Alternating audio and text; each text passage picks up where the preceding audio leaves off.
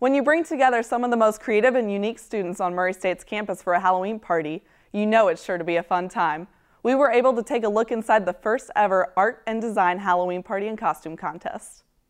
On Halloween night, art students threw a costume party in the Clara Eagle Gallery on the 7th floor of the Fine Arts Building.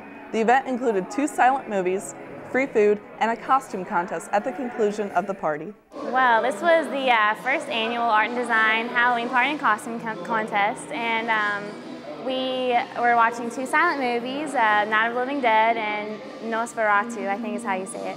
And we just thought it'd be a fun way to get all of the new art majors out, especially the freshmen, just to kind of meet and greet everybody and kind of get to know everyone in case they haven't yet throughout the semester.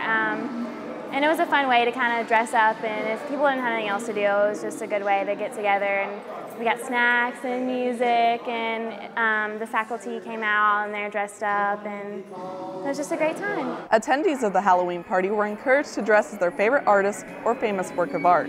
Awards were given to students with the best or most creative costumes. Well, I work in the art office, so I helped hang streamers and balloons, and I helped get all the props together. I helped pick out the movies that we were going to watch, and the other student workers, they got together the contest prizes for the costume contest.